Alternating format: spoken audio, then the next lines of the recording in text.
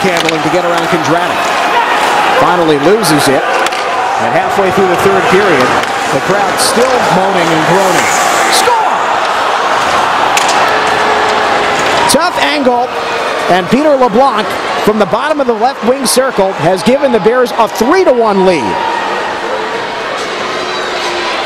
A tally in each frame for Hershey, and a 2-goal edge now seems commanding with the way this one has gone.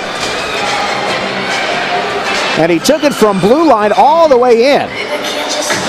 Got around Barberio, and Schuster, of course, in his first game with the Crunch, did his best to get back, and perhaps down too quickly.